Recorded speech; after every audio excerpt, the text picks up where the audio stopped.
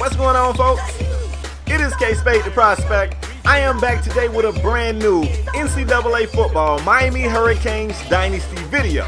In today's video, my Miami Hurricanes travel to Atlanta, Georgia to do battle against the Georgia Tech Yellow Jackets, the undefeated conference opponent that we love to come beat up on. They are known for running the football, running this triple option, and we known for shutting it down. I'll meet you guys on the field.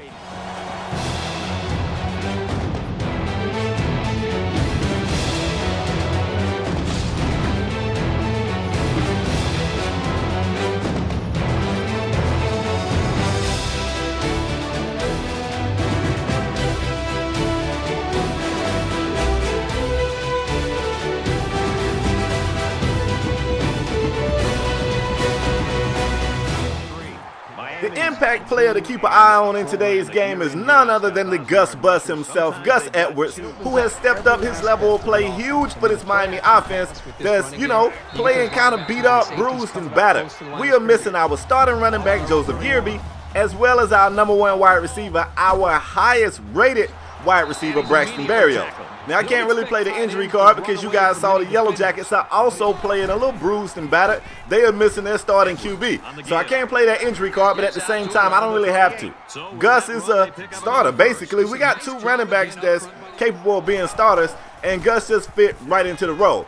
We have also requested a lot of our wide receiver group to step up, to replace Braxton Berrios. Stacey Coley has come out, played phenomenal, and of course, Stan Dobart has done a lot for us. Our first drive would not get us 7 points. However, we didn't leave without scoring anything. We was able to convert a 3-point field goal. It's a 3-0 Miami game. This is our first look at the high-powered #1 rushing offense in the nation, and they come out passing the football. This is not what I was expecting to see. We didn't really expect these guys to pass, and it looked like they wasn't really about that life anyway. They get off the field without getting any points. They put Miami offense back on the field. Now, Brad Kaya has pretty much been one of the most phenomenal passes of the year. The only reason why you're not hearing his name in the Heisman talks is interception.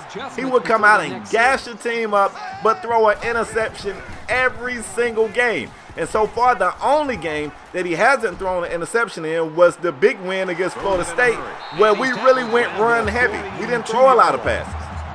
Anyway, I talked over the fact that Georgia Tech offense is back on the field. They look pretty good. They're across the 50-yard line. They're doing a perfect job of missing that read option with some quick passes and some, passes that look like they're going to be read options. Nice pitch right here. Beautiful run by the halfback. That stiff arm got him another 3 or 4 yards, and he's going to end up getting about 11 yards on the carry right there. So this is what this team does. We expected that. I got my guys ready for it. I already told them the game plan. We're going to hit this quarterback every play. Whether he got the football or not, we're going to hit this quarterback, and we're going to hit him hard. If we get a flag, don't you even worry about the flag. I'll take care of it. Jermaine Grace, last year's linebacker of the year, returning this year, still making plays off of the deflection. He kept his eyes on the pigskin. He comes up with an INT. Canes offense takes over on the 1. Of course, you want to start up the Gus Bus. Beautiful. You get it to Gus Edwards. He gets you 10 easy, and we keep the drive alive. We got a tight end in motion right here. They're going to hand it off to Gus again. Starts outside, cuts back inside. He's going to pick up 9 or 10 on that play right there. So if he can keep picking up 5 or better a play, I really feel like Tech's in trouble. Right here, this is a play nobody really expects. Brad Kaya, not known for being mobile. Everybody was covered downfield. He just decided to take off with it, picks up a pretty good yardage, and the drive continues. We're here in the second quarter, man. We have yet to really see any offensive threat from Georgia Tech. Defensively, though, these guys are playing pretty good. You got to give it to them. Another kid that has stepped up big with the injury of Joseph Yearby is Jarvis Williams, the transfer from somewhere in South Georgia, some small college we never even heard of. But this kid is getting in the game here and there. He is actually impressing the coaching staff. We're going to have to look more into this guy. The dude got a pretty bright future. In fact, a couple of plays later, Jarvis Williams gets into the end zone. It was a very narrow little hole through the offensive line. He attacked the hole, got into the end zone. 10-0 Miami. Let's go. I thought this was going to be a game. These boys about to get scrubbed up. About 2.5 minutes. At this point, 2 minutes before the half, Georgia Tech trying to put a drive together. This backup QB who got thrown into the starting role because of an injury looks like he started to settle down.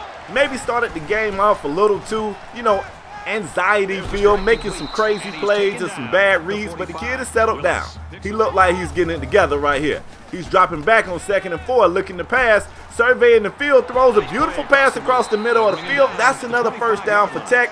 Okay, the Rambling Wreck starting to actually get somewhere. I see y'all. Campbell dropping back to pass again, throwing back across the field, got a wide open receiver that just stepped a foot out of bounds. That could have easily been 7 points.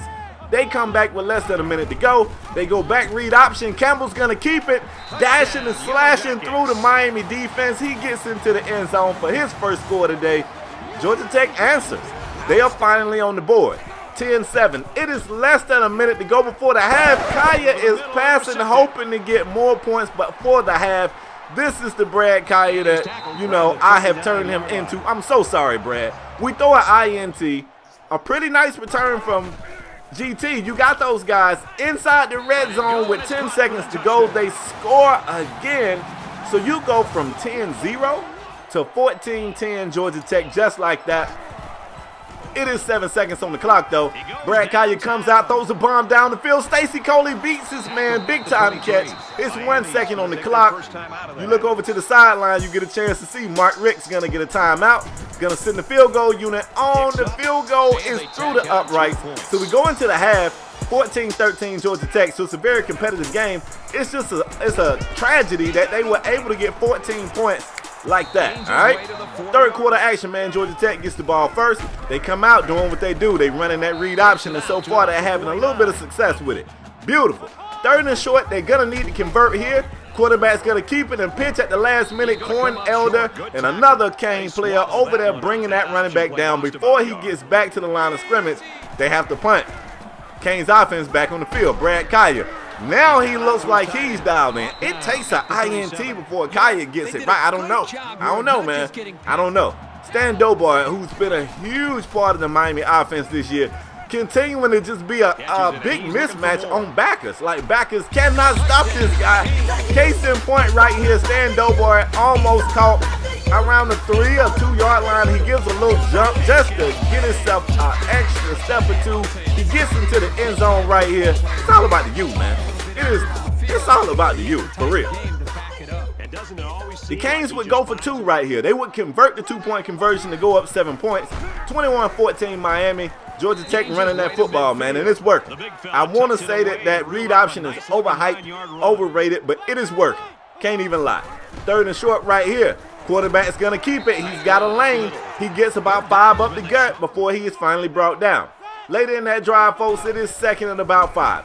Read option again, this time to the weak side of the field. Campbell's going to keep it, breaking some tackles, falling forward with a 15-yard pickup. This kid, keep in mind, he is the backup. This man looked like once it's really his time to shine, he's going to be ready for the bright lights, folks. He takes the pass to the end zone, though.